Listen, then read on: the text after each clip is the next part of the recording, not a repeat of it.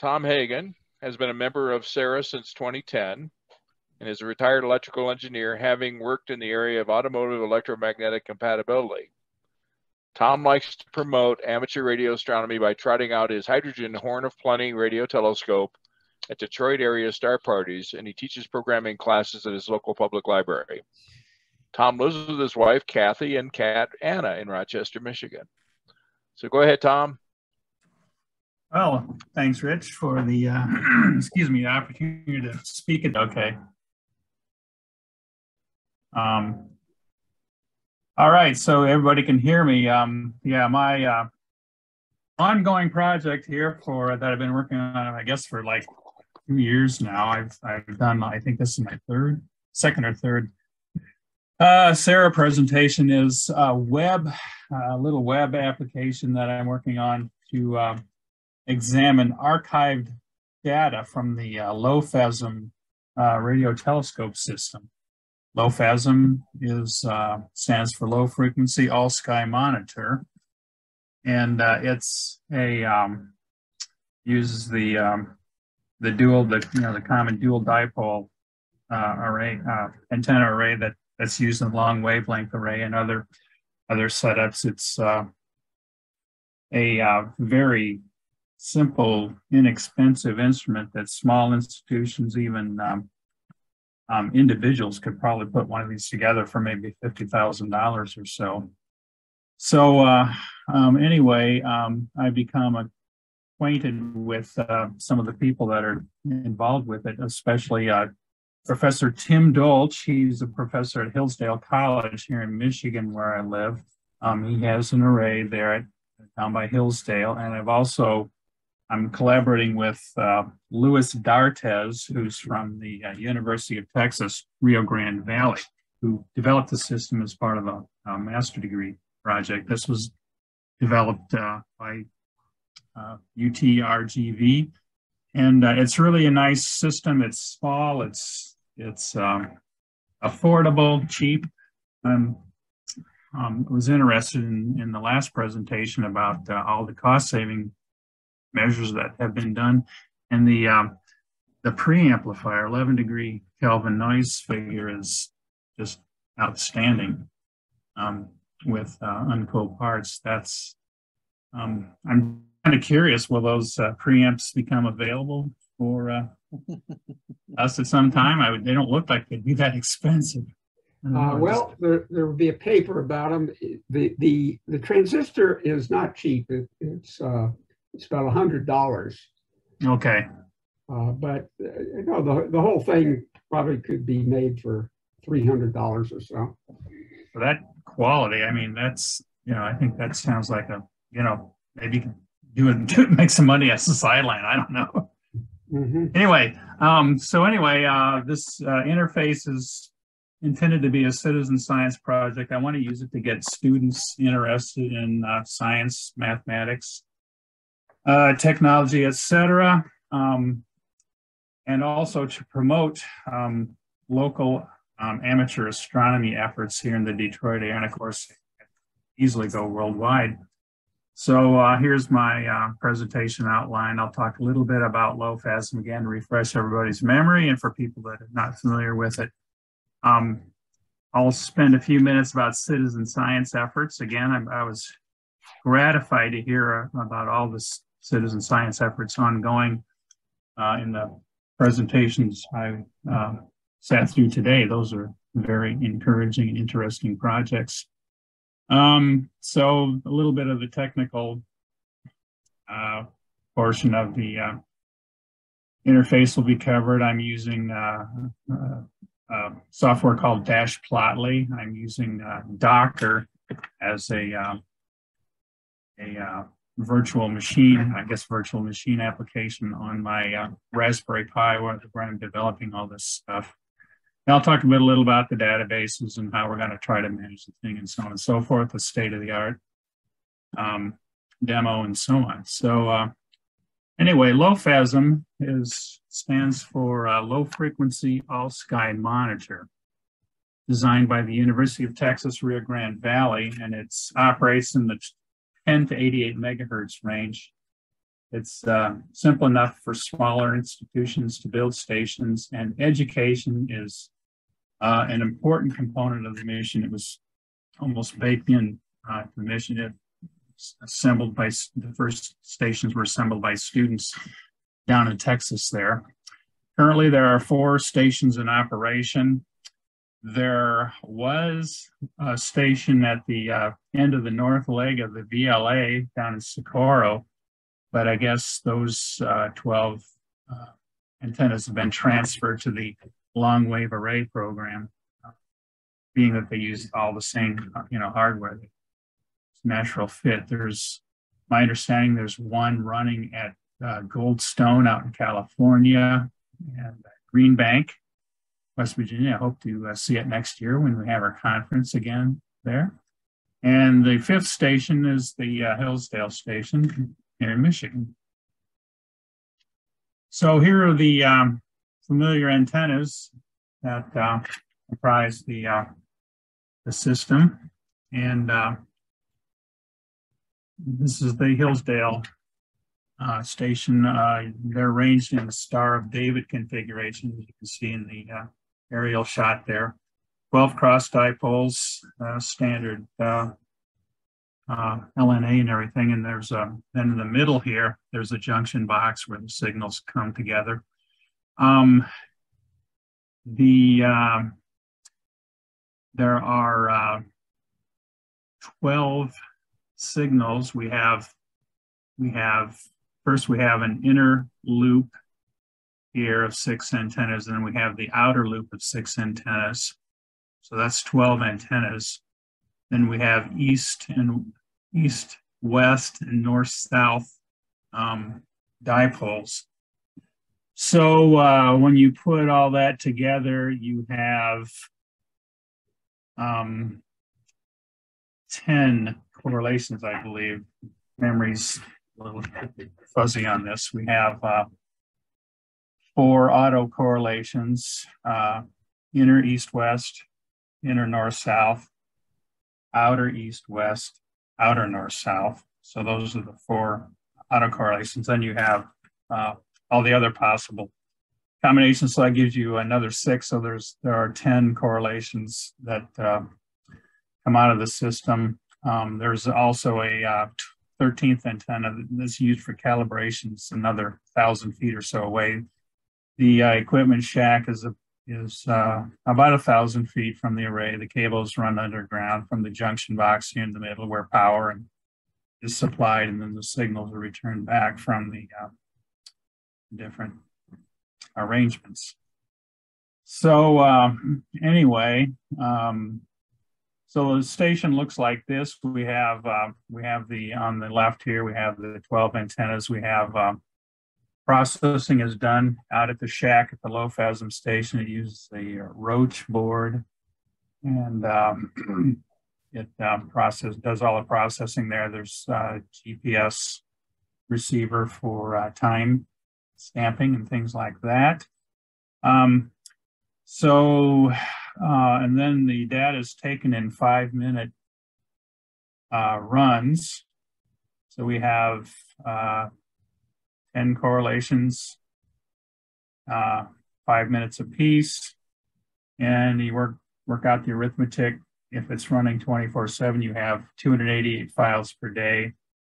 Comes out to a total of about 28.8 gigabytes of data per day that aren't updated real time, because this thing does not have a high-speed data connection. So typically you have to go out and grab a hard drive, solid-state drive, whatever, and then take it into the office and upload it. Right now, Professor Dolch at Hillsdale has a very high-capacity Google Drive where these files are going, and then I can access that for developing here at home, and for working on my application here. So that's what I'm doing, getting the files from Professor Dolch and developing my interface here. Okay. So here is a waterfall plot of an anomaly. It's from the looks of it, it's probably a man-made signal. We have a carrier here, and then maybe information off in the sidebands, and we're getting, you know, intermittent receipt of the signal here. It's probably maybe a tropospheric signal from a transmitter.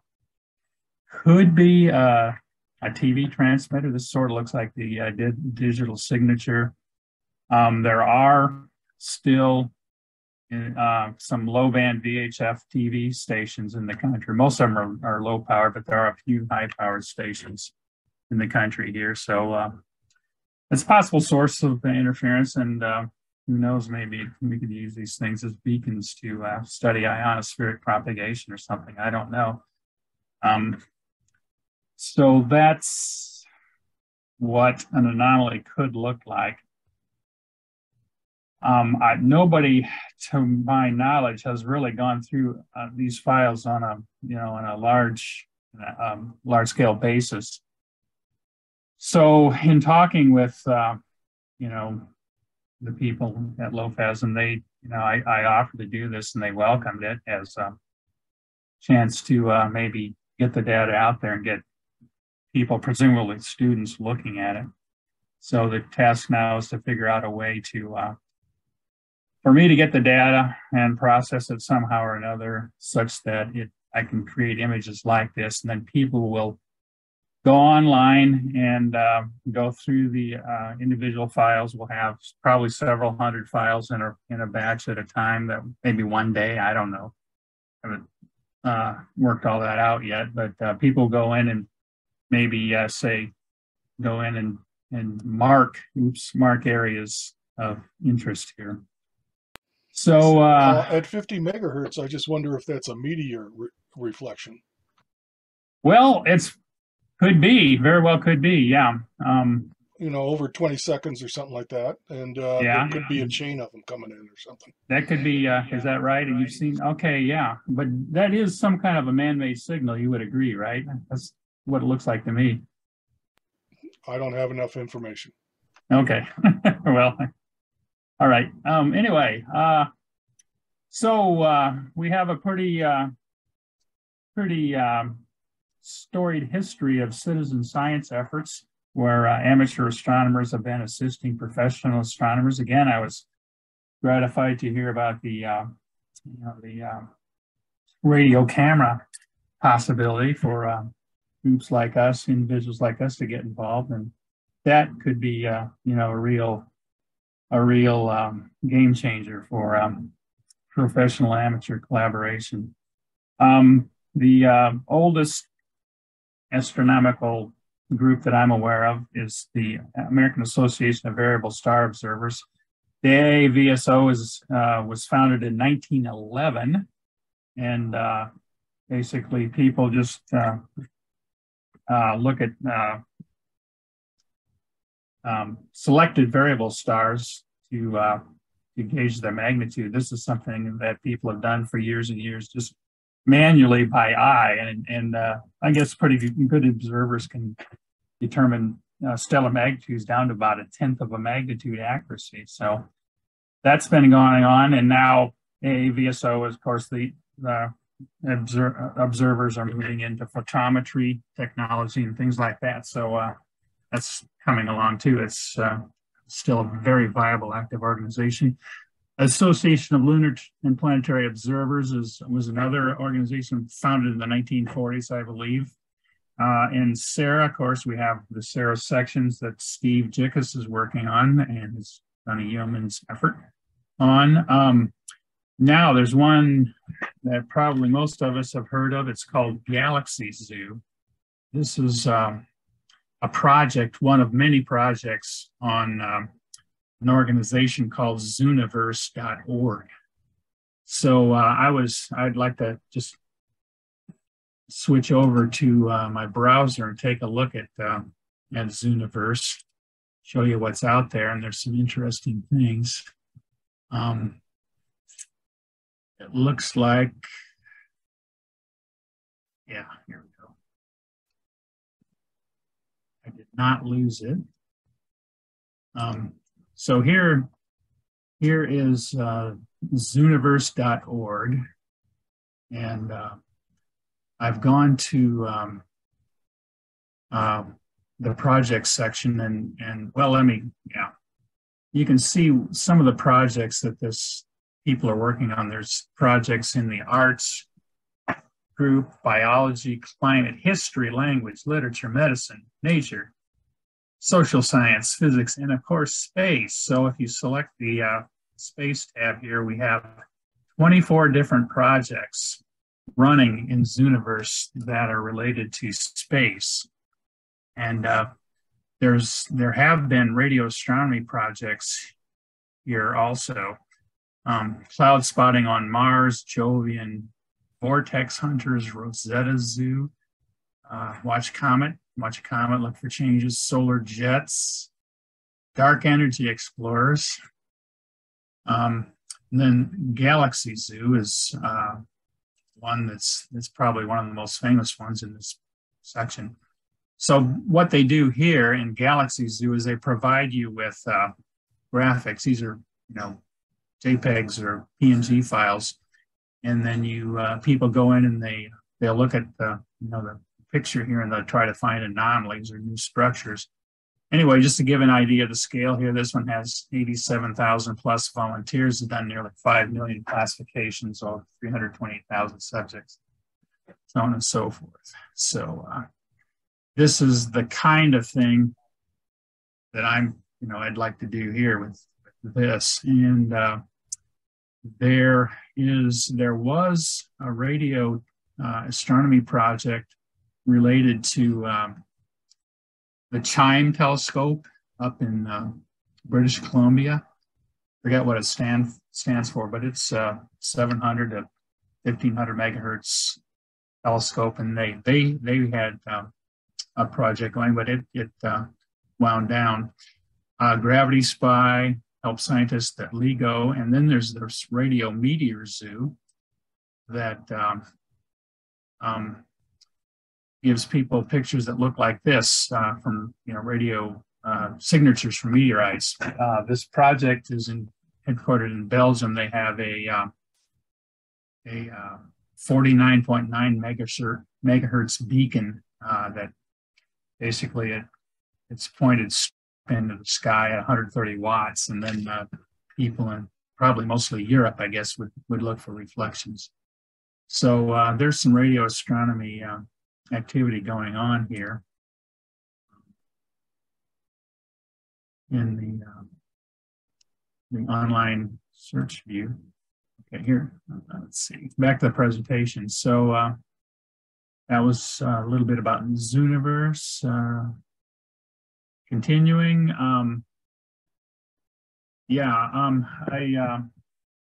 Louis Dartez, who, by the way, is just recently completed his doctorate degree at the University of Texas, and he's now doing a postdoc assignment at LIGO, the Long Interferometry Gravity Observatory out in Hanford, Washington. So that's pretty neat for him. So I'm using a Python application. It's a Python library called Dash, and it's created by this company in Montreal named Plotly. Basically, Dash allows you to do very high-level data analytics and visualization tools using Python. The beauty of it is they do most of the heavy lifting for you with, they can access these functions through the Dash Python library. So you write your script in Python. The one I've got so far is only about 100 lines of Python, and it does some really fun stuff with the binary data files that I've been getting from LoFASM system. Dash is built on top of Flask and JavaScript. And when I started this project, I was looking at using Flask and JavaScript and so on. And Lewis pointed me to this, and I thought, wow, this just cut my work by at least 90%. So we'll take a look at some of the fun things that you can do with Dash. We'll go to the Dash website for some demos here. So let's see. Okay, so yeah, I found this is an example of what you can do with Dash. Well, something you can do with Dash. I found this one. This is basically a map of Europe that shows what happened to it.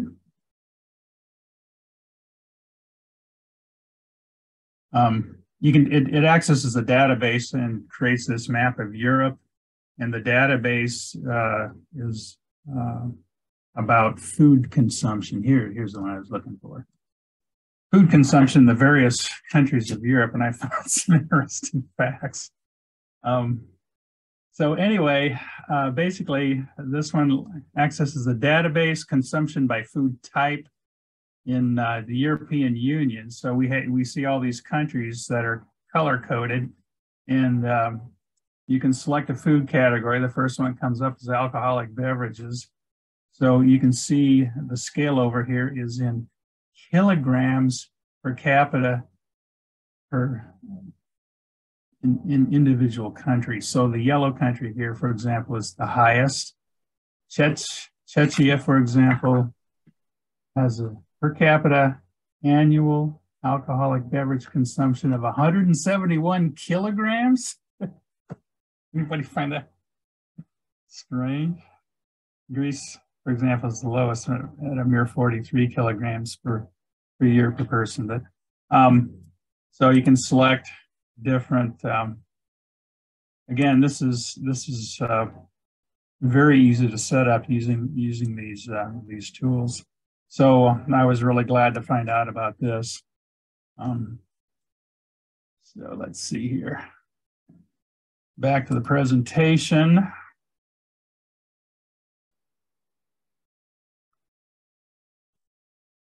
And that was Plotly Dash. And then this is the file viewer that I've been working on. And this is what it looks like. We have a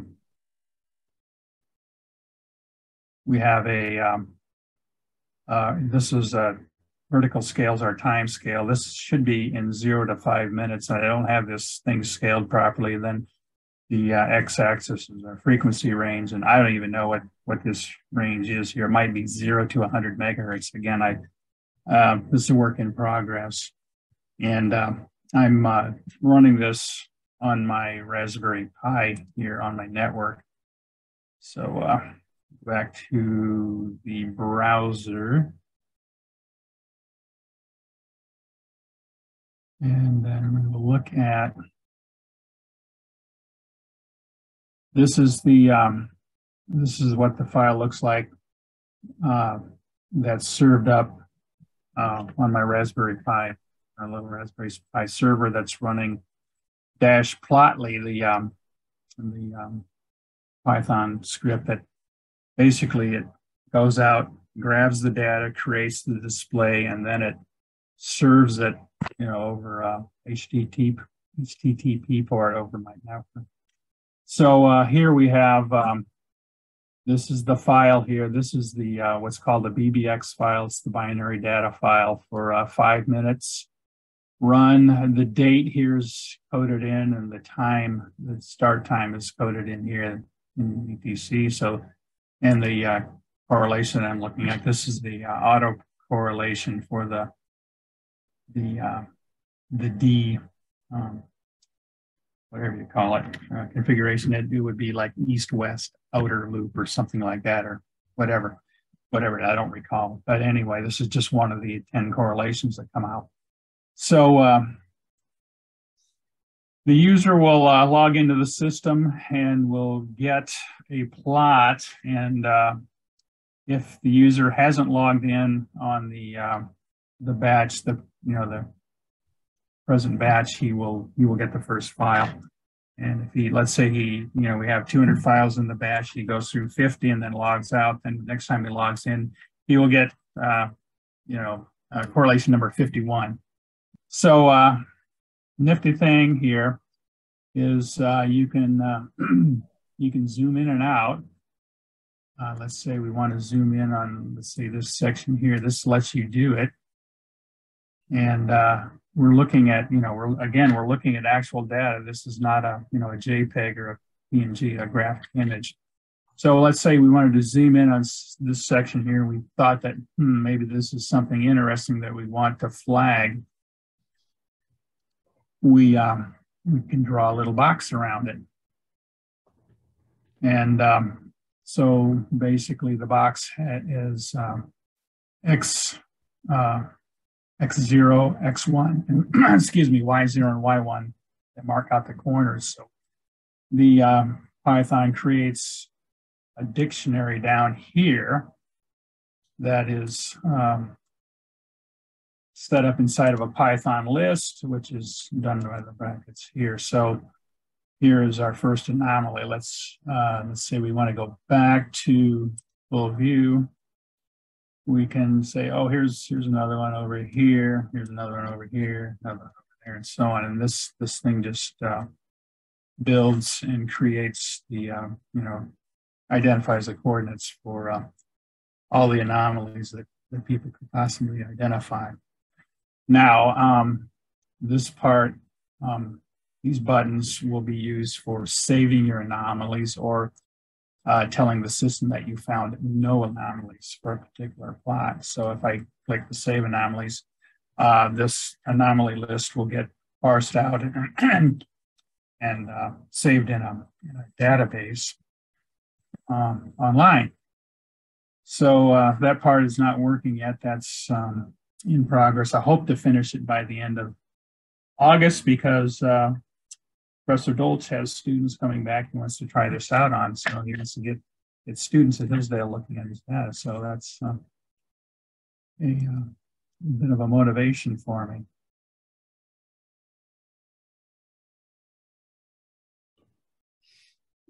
Back here to the viewer. Let's see, the other thing I'm doing is in addition to Dash Plotly, I'm running this thing in a virtual container inside the Docker virtual operating software platform. Docker is another thing that Louis Dartez told me about, and this is a really amazing thing too that I had no idea existed. Docker as something that you set up. You can set it up on Apple, or Linux, or a Windows machine and run what's called a Docker container that, in my case, basically is an Ubuntu environment. And earlier, I think it was last presentation, people were talking about developing and using virtual machines and so on. I've tried both, and this one seems to me a lot smoother and faster and simpler to use than some of the virtual machines I've used.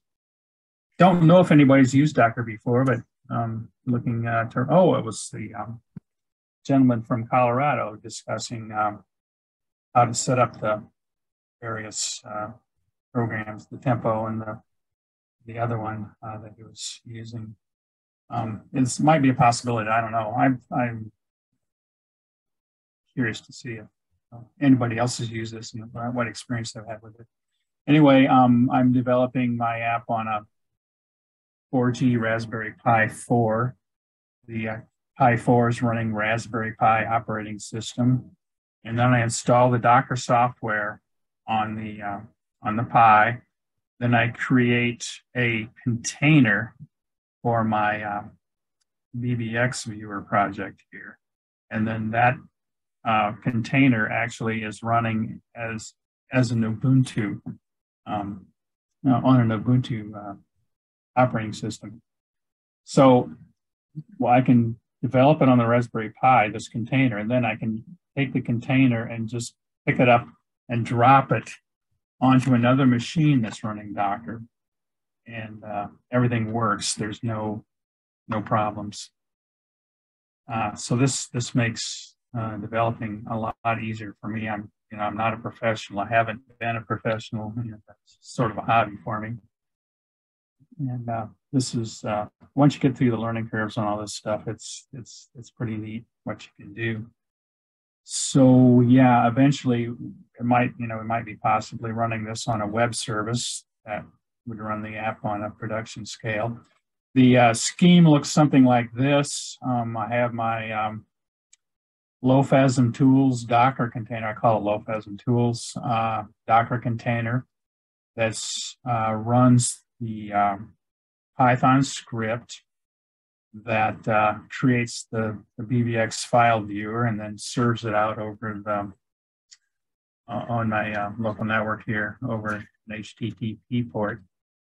Then the LoFASM tools runs on top of Docker, which presents to me the Ubuntu operating system. The Docker itself runs on the Raspberry Pi operating system, which is the host operating system. The thing you have to do is you do need to, if you're downloading files, for example, from Google Drive, I've been doing it from the Raspberry Pi OS window. It's easier for me to work in a window. So you have to share a volume between the Raspberry Pi operating system and the Docker container structure. So basically, when you start the container, you have to run this command here. Basically, that connects the Raspberry Pi directory where your data is to the directory where the LoFASM tools container expects it to be. Then, of course, it runs on Pi 4, which connects to the internet. And to manage this whole thing, we'll have the administrator will probably access the virtual VNC. That's the virtual tool that you use to connect your Pi over the network. And then the web users will just access via HTTP and just look at the files and get the save the data and so on. A little bit about the databases. We're planning one database with 2 or 3 data tables. I'm just learning this. I'm using SQLite 3, which is pretty easy database to set up and run. It's got Python libraries are default with Python 3 to access SQLite. Let's see. Database will be written to. That's where I am right now. I'm trying to get all this stuff working so that when you push a button, it actually does something. So, I don't know, one of the databases will have usernames and passwords, the last file rated, that user rated, so that if they come in and they do 2 files, and then when they log in again, it will start with the next one. We don't want people going through the same files over and over and over and mess around with it. We want people to just go through it once, give it their best guess, and then we'll take a look what everybody's doing. Another data table will be the list of our files. Right now I'm just testing with these 4 files and put in some phony baloney information here just for demonstration purposes. The third table will be the anomalies that are found. So here's a file. It has each anomaly will have a start time, an end time, a start frequency, and an end frequency, and the username who found the anomalies. The administrator, yeah, we'll need to manage this. We haven't figured it all out yet, how we're going to do it, but somehow or another we'll start this fall, I think, using it with over the probably a VPN, private VPN setup, so we'll just have limited access to it until we get the the bugs worked out. And then we can turn it loose in the wild. I don't know. This is just basically I don't think it's that important to describe to you, but we do need to figure out the process of how we're going to manage the data. Who logs in, how we're going to control it, this and that, and the other thing, and so forth. So, okay, next steps. I'm working on the databases that will store the data that people store the anomalies that people find. Create user login portion. Well, that's probably not too necessary yet. We'll test over private VPN for remote users. Maybe at some point we'll move it over to a web services platform. Publicize the project and get students and the public involved in another citizen science project. So, summary, talked a little bit about the LoFASM system, background history, citizen science projects, rationale for creating this application, given partially functioning applications running on my Raspberry Pi at home, and I gave a little demo here, and a little bit about how we're going to manage it. Any questions? Thank you. A comment from Chuck Higgins about look into using autoplot. He's got a link there to autoplot.org. Okay. Walt says, looks like TV channel 2 with carrier frequency 55.75, that meteor scatter potential. Yeah. Or it's also, there's an old TV channel at 56 to 62 megahertz. Mm-hmm. It's possible. And Stephanie says, Docker is great, love it. Good. And okay, any other questions for Tom? I think this has, I mean, looking at some of the stuff that Sandy's going to do with all that data, this might be a citizen science project like this to analyze their data might be very useful. Yeah. Yeah. Yeah. If this thing works out, I could take on other projects or not.